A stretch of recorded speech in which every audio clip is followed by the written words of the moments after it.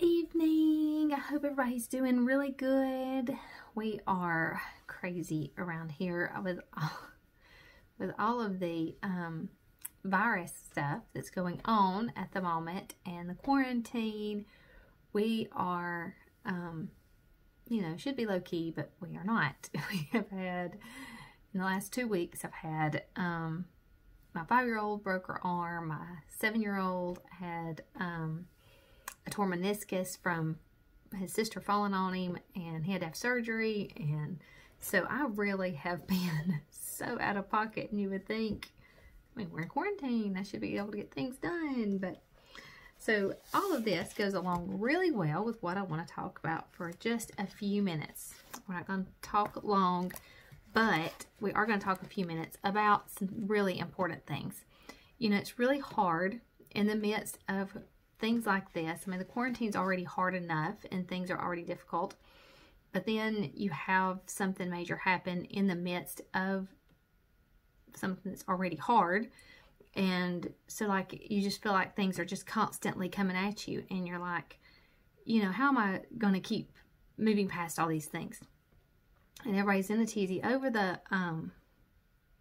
quarantine, or over the virus, because we don't know, you know, there's always those things that you don't know about it, and the economy and all of the things that go along with that.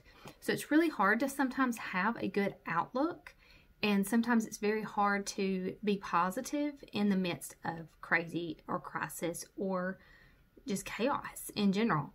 And so I really want to talk to you today about a book called The Energy Bus, and a few other things that go along really well with that, but that's not necessarily pertaining to the book.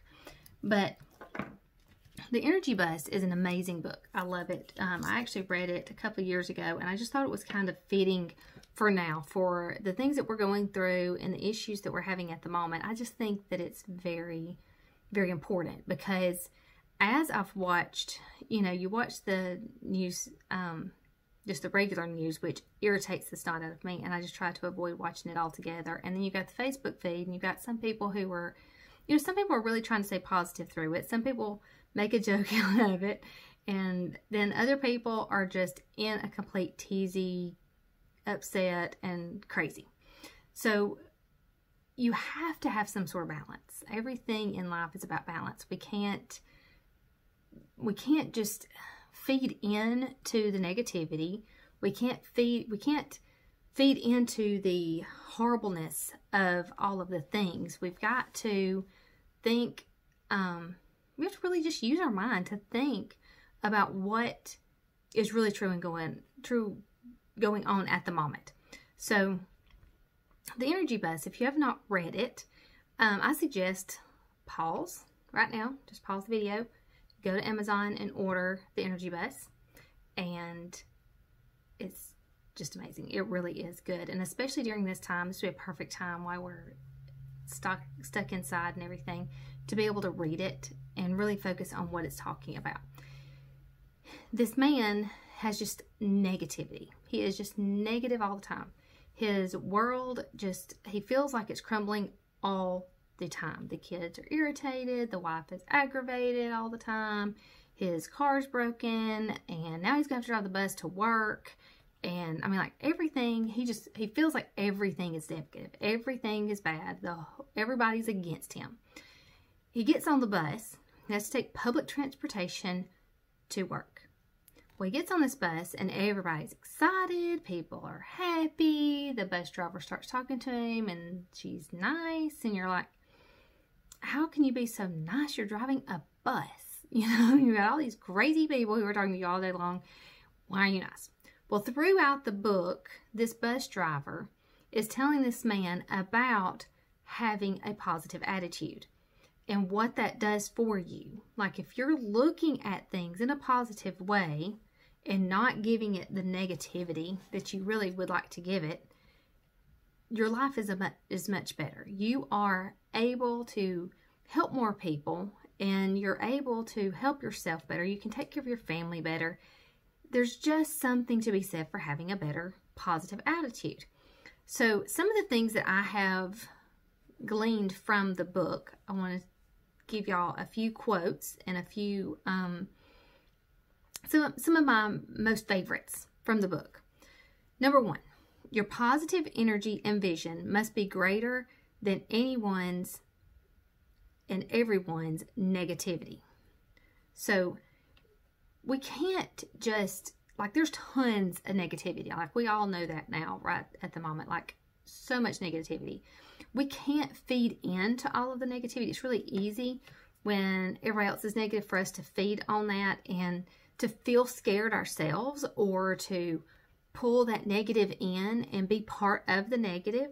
And if somebody says something ugly on Facebook, I mean, it's easy to go out there and spew your thing to the world too, and contradict everything that they're saying, or gripe about the politics, or gripe about this and gripe about that. It's easy to do that, but it's really hard to control yourself and to be able to wild that positivity in a different direction. We don't have to give in to the negativity. We have a choice to make. Our brains are created to make a choice. Now, I've made this illustration before in a couple of other videos, but it's one of those illustrations that it is a must to always realize. And this is something that I do just about every day.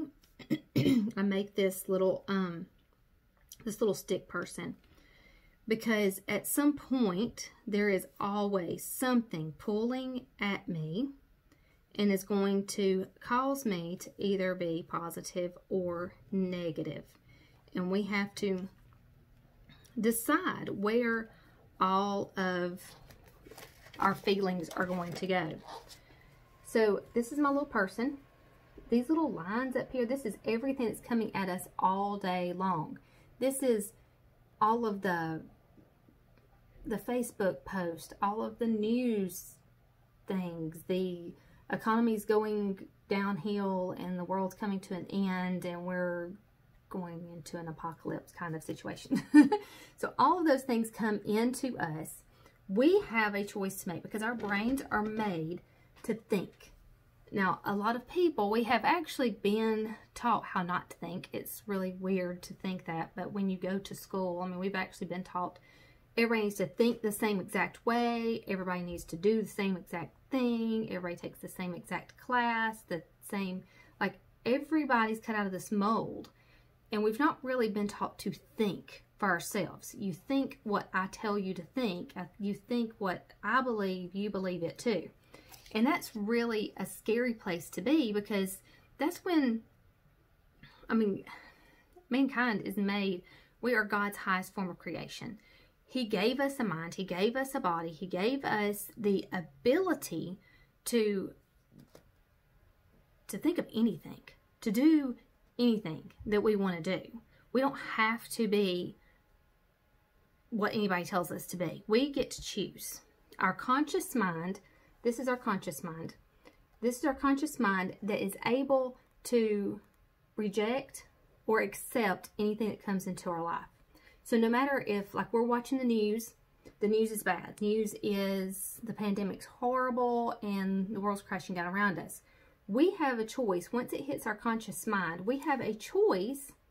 Are we going to feed into that negativity and have fear and allow that fear to be part of us? Or are we going to put it on the positive side and have faith that we know that God can take care of everything, and God is still in control no matter what the situation is, and no matter what is going on, God is always in control. We have that choice to make. Now, if we make the choice and we put it on the fear side, in the negativity side, and we're feeding into that negativity, all that's going to do is make us more upset and more irritated, because we're in fear. Because we're not trusting anybody. We're not trusting God. We're not trusting anything. We're just in fear. So that's our conscious mind. So therefore, then we begin to think, we emotionalize with it, and we begin to really think on it. We begin to believe that everything is really that horrible, that the finances are really that bad, or the world is really that horrible, or people are being shot every day and guns are absolutely terrible. I mean, like, all the bad things. So we begin to emotionalize that with that, and it goes into our subconscious. Our subconscious does not know truth from fiction. You tell it what it needs to know. When you feed it the fear, then it believes that fear is where it needs to stay. It believes that the world is bad and everything's horrible and the world's crashing down around us. But if you have a positive outlook and you realize that God is still in control, and no matter what, God's will is going to be done. It may be different than what we think, but God is always in control, and we think and realize and emotionalize with the fact that we know God is God. God is bigger than us, and God is going to take care of us. And we emotionalize with that, and we realize that we truly believe that God is God. Then that goes into our subconscious. It does not know fact from fiction, so we have the ability to accept whatever we feed it.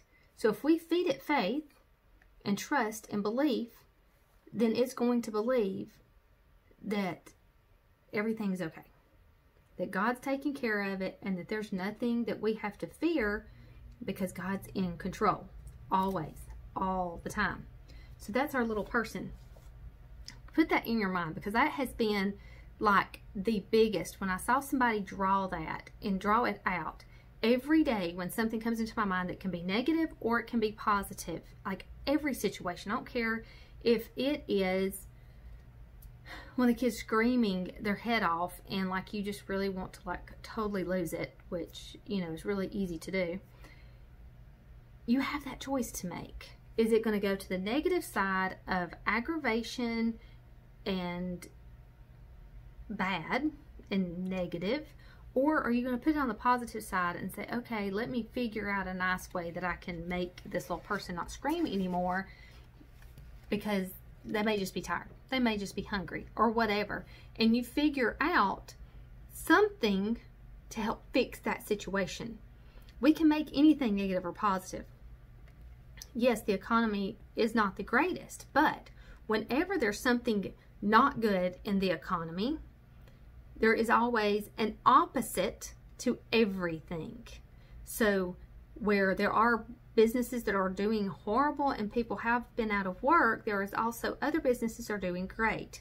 I've seen 2 or 3 friends who have had other jobs that, because of all of the layoffs right now, they had not had a job. So they're working at other places because these other places are thriving. If you don't have a job over here, there is another place. That doesn't mean you don't have a job somewhere. There are places that are hiring that need help. I mean, even like some of the food places said that they've been doing more work now than they were doing before. They have figured out different ways. They've thought outside of the box and done some different things that may be a new norm for them. That may be something that's created a whole nother avenue for revenue for them, that after this they get to carry on, which still creates more jobs. So we have to think about how we can put things in perspective, and we have a choice to make of that. Are we going to move forward and say, okay, this is bad right now, but what can I do that can create a good out of this? My situation may not be great, but I'm not going to focus on the bad. I'm going to focus on what can I do? What can I do to move forward? What can I do to do better and to make things easier? Okay, number 2, positive energy is like a muscle. The more you use it, the stronger it gets. The stronger it gets, the more powerful you become. The more you focus on positivity, the more it becomes your natural state. So, positive energy is like a muscle. When you work out, your muscles get stronger naturally. They get bigger, they get tougher, they get stronger. And your positivity is the same way. The more you throw every situation that comes into your mind, think about your little person, every time those negativities or the thing that just is, whatever it just is, you know, it can be anything. Whatever just is, the economy just is. It is what it is right now. So I can put that on the positive side or the negative side. So if every time those thoughts that can be negative come into my mind, I can throw them to the positive side, it will make life so much easier, because then, like I said a minute ago, you begin to focus on the positivity. So therefore, you begin to focus on the solution for the problem instead of the problem itself. Because the negativity is going to bring you to the problem, and you're not going to be able to see past it. But thinking about the positivity side, it throws you into thinking, okay, this isn't that horrible. I can do something with this. This is the direction I need to head in, and this is going to be better for me. So we have to think about that becoming our natural state of being, that when we're in this place, we can always come to the natural positive side and continue to grow and do better each time. While being more positive, you attract more positive people in everything that you do. You have to think about the circle of friends you have. When I think about my little person, like this is another little illustration that I saw. Every day I think about the little person. Everything that I've done this so often now that I see this little person in my head every time I'm thinking of anything. And so I throw it to the positive. I try to keep the negative out of the way. Don't always do it. I'm not perfect. But it's a visual in my mind constantly about what needs to be going on in my head. Now this is another little illustration I saw. Now, we need to learn to audit our circles. This is something that I have never done really well, because I think, well, everybody needs to have a friend, and everybody needs, like, I need to be that positive influence on somebody. And while that is true, not always can you pull somebody up. Usually the negative is going to pull you down. So it's really hard to keep moving forward if you're living with the negative all the time. Now, that's not to say that if your spouse is extremely negative to go off and leave them. I'm just saying that sometimes even a spouse needs to be in circle one and kind of go, okay, I love you with all that's in me, but I've got to keep my dream kind of close to me here. Like, love them, love them, love them, love them. And eventually, they're going to see what you need them to see. But it may take some time. And the more you live out in front of them what you need to be doing and what you need to be living in front of them, the more you do that, then the more they begin to understand, and they begin to see the difference in you. When you live on the positive side, they can't help but become more positive. But it really is hard to bring a negative person up. It's easier to get pulled down. So if you have those people in your life that, say you have friends who you say, oh, I am so excited. I am going to start my own business, and it is going to be the most amazing business ever. I love it. I cannot wait. Throat's getting tickly. It's getting dry. I cannot wait to tell everybody about it. The people that are your circle one people are going to be the people that say, you really start your own business?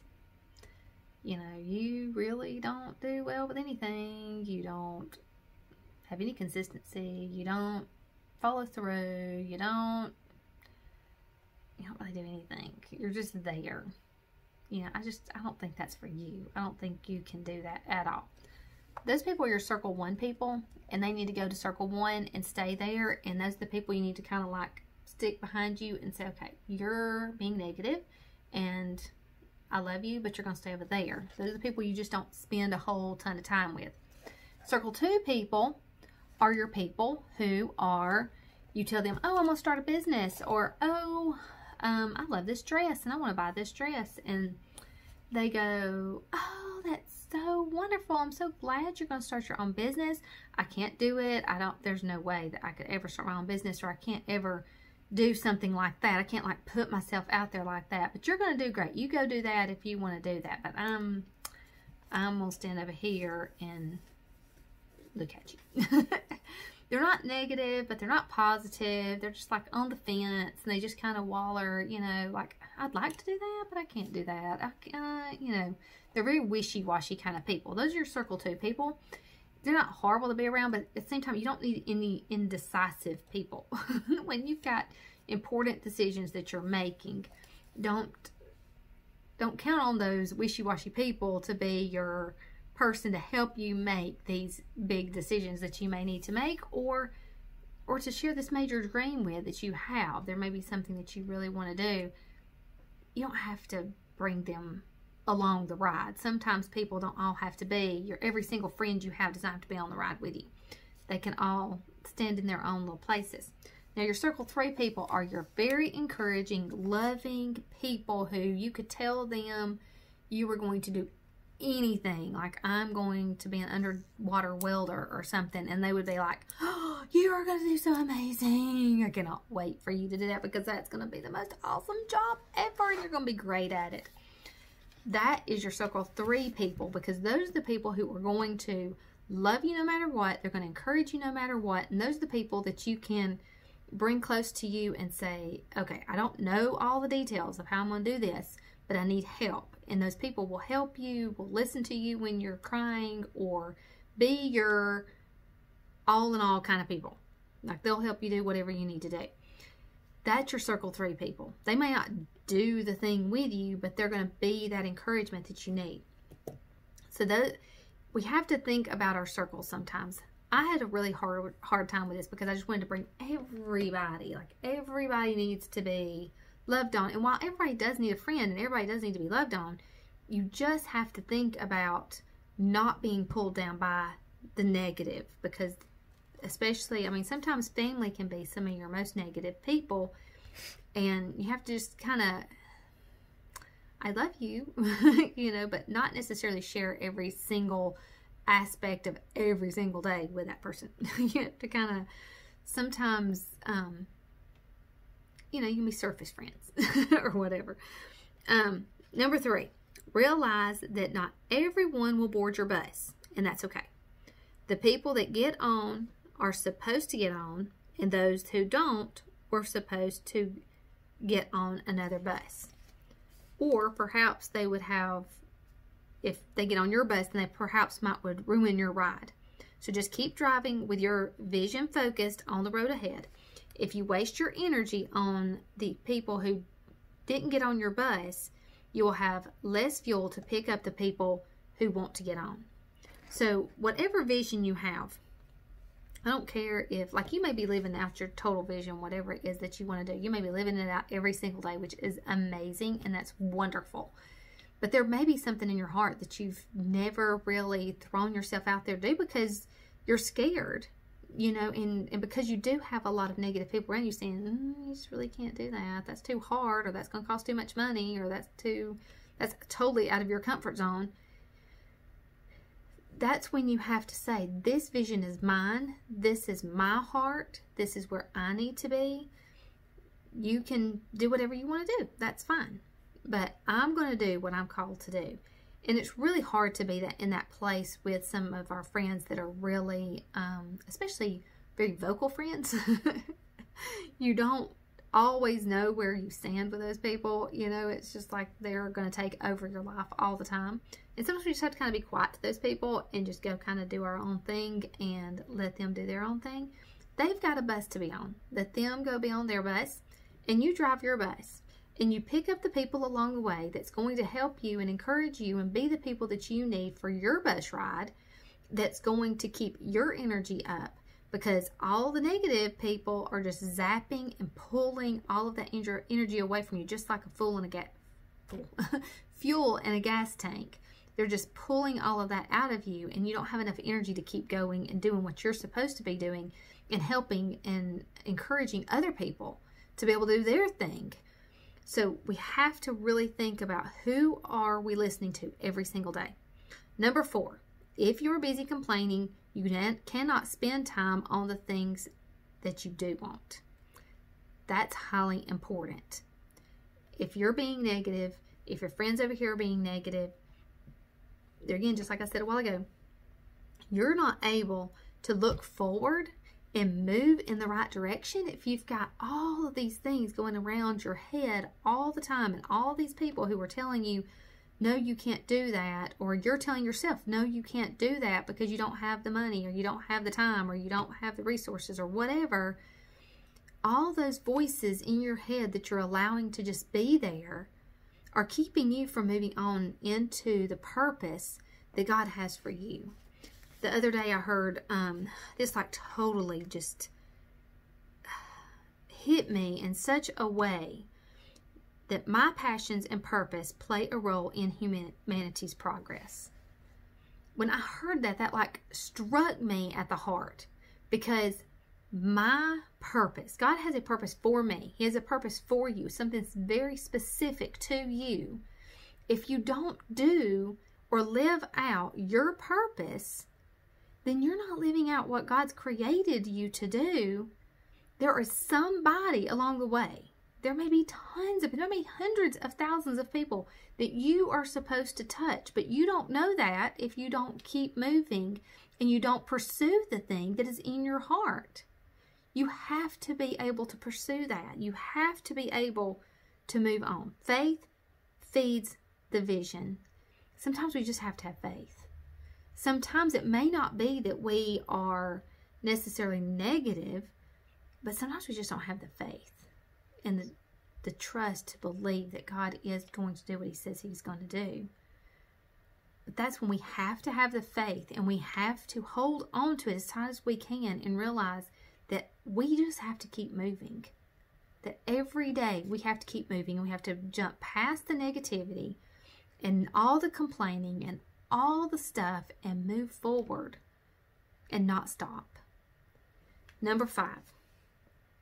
A man goes into the village to visit a wise man. The man says, I feel like there are 2 dogs inside of me. One is positive, kind, and gentle, and the other is angry, mean-spirited, and negative. They fight all the time. I don't know which is going to win. The wise man says, I know the one that will win, the one that you feed the most. So feed the positive dog. Feed your faith. Starve your fear. You cannot go anywhere if you do not have the faith to keep moving. And if you keep feeding the fear, just like our little picture with our little man, if we keep, the fear is the negativity. We're being negative out of fear because we don't know what's going to happen. We don't see the unknown. The negative side is fear. So do not feed the fear, feed the faith, and keep moving forward and keep pushing on to the next thing. Number 6, to run a successful organization, you must learn to manage people's energy, including your own. Growing yourself will grow your business. Read leadership books, mindsets, and videos. There are tons. And not to say that, like, everybody watching this may not be wanting to grow your own business, but it may be that you may be wanting to just simply move up in the company that you're in, like whatever it is that you're doing. You may just totally enjoy what you're doing and you want to move up, but you may be afraid to do that. You're afraid that you're not good enough to go do that. But when you start growing yourself in your mindset, in what you think about yourself and what you think about others and what you think about, just like this book, The Energy Buzz, is all about your mindset. So when you really think about what you want and what you're created to do, and you get the positive energy moving inside of you, then you can propel forward and go for the things, because you're no longer living in that fear, you're living in the faith. And you're living in that moment of, I can do whatever God's called me to do. I can do all things through Christ who strengthens me. You don't have to fear. You don't have to worry. You can move forward. Okay, last but not least, number 7, growing yourself will grow your positivity. You will see your team grow. You will see growth in your marriage. You'll see growth in your children. You will manage your energy better. You will be able to see so much more if you're a stay-at-home mom, like I have always been at home with my kids, and there are days, and I homeschool, and so like there's days that, you know, it's tiring, and it's easy. Oh my word, it is so easy to get to the end of the day and think, what in this world have I accomplished at all? Like, the school day was not great. Trying to get any work done was not productive. I mean, like the last couple of weeks, I feel like all I'm doing is like screaming kids because somebody's hurt, somebody's not feeling well because they've got something broke. So it's easy to feed into that negative side. But by growing yourself, by spending time like reading a book like The Energy Bus, or reading, this is my really most favorite book ever, is Think and Grow Rich. It actually kind of sort of looks like the Bible. But it is really probably one of my most favorite books because it's all about what you think. Thinking is everything. What we put into our minds, what we think on expands. If we're thinking on negativity, we're going to keep expanding negativity. If we're thinking on positive things, we're going to grow positive things. The Bible talks about that. Everything that we have, any kind of mindset, when you really start listening to personal development, people, anybody that talks about personal development, all of it still stems from the Bible. I don't care if you believe God or not, everything stems from the Bible. Everything. There is nothing that we can do without Him. There is nothing we can do to make our life better without Him. It all comes down to doing what God has called you to do. And He's going to put that desire in your heart. He will not put a desire in your heart that you cannot hold in your hand. But you have to be the one to push past the fear and push past that inability to move. I mean, most of the time we get in fear and we stop. That's our natural inclination, is just stop. Let me just stand here and not move another inch and just be in fear. Like the flight or fight kind of motion. We don't flight. We just stand there. We don't push forward. But the only thing that can help us to get past the fear is to move and do something, whatever it may be. You have to go headlong into that fear and push past it in order to be able to see the other side. Right now, there is going to be, like, yes, there is scary things going on right now. I get it. I know it's hard, and I know that everybody's like, scared to death to go to the grocery store, or scared to go anywhere because they're afraid they're going to get the virus or whatever. Living in fear doesn't get you anywhere. That doesn't help anything. We have to have faith and trust God for everything. And we have to move past that and then realize that on the other side of this, there is going to be a major boom because everything's going to open back up. Gobs of people are going to need their hair done, their nails done, their feet done. Everything has to be done. Vehicles are going to have to be worked on. Vehicles are going to have to be bought. There's going to be, like right now, tons of houses are being built, and that's booming. It's huge. But then more people are going to be building because then they'll have the opportunity to be able to do that. Sound like somebody pulling my yard. There's just so many things to this moment that we have right now that we need to take advantage of.